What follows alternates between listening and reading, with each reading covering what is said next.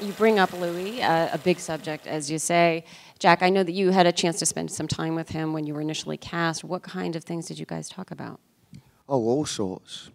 All sorts. I mean, he had 97 years to dwell on, 96 at that stage. And I really didn't want to go in there investigating or interrogating the man.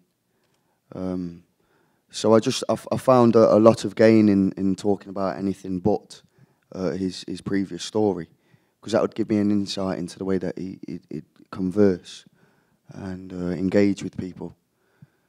But also as well, coming away from that second meeting that I had with him, I was audacious enough to shake his hand and say, or promise him, that he was in good hands with me, which was very naive at that stage.